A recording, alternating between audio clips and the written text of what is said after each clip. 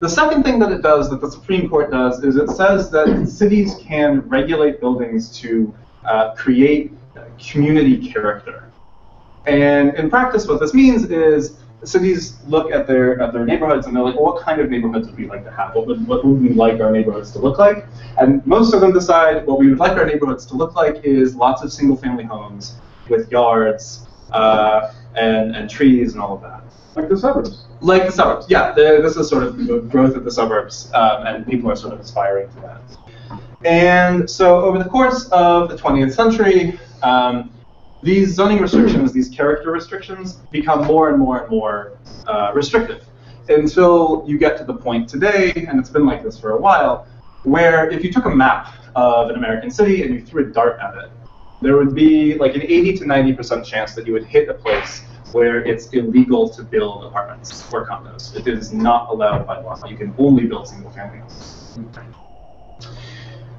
You might think that Chicago is an exception to that, but you would be wrong. This is a map I made using the city's open zoning data. Everything in yellow in this map is a place where you can't build any housing at all because it's industrial or it's parkland. Everything in red here is places where you can only build single-family homes. Apartments and condos are illegal everywhere that's red. And as you can see, that is the vast majority of the city. And in fact, this map is actually worse than it looks because in most of the black areas, especially on the north side where there are fewer vacant lots, the zoning regulations are set at basically exactly where the neighborhood already is. So if you have a neighborhood of 3- and 4-story buildings, the zoning code says you cannot build anything taller than 3 or 4 stories. Basically freezes neighborhoods where they are. How did that happen? How did it get that way? Yeah. I mean, it was from the 1920s on, it was a gradual process. There were sort of like waves of new zoning codes, and each one generally was more restrictive than the one before. I think specifically about Lincoln Park, where if you want to build an apartment in Lincoln Park, it's super hard, not just because of the NIMBYs, but because of the law.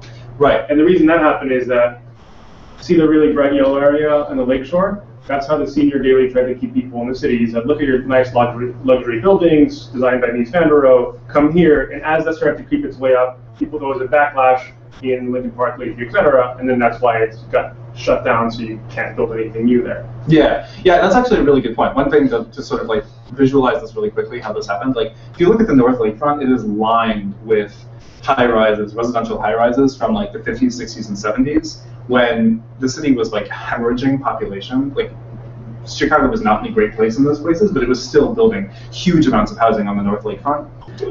If you look at the North Lakefront and look for buildings, high-rises built in the last 10 years, when the city has been booming, at least the north side has been booming, there's literally 2, I think. I think there have been 2 high-rises built on the North Lakefront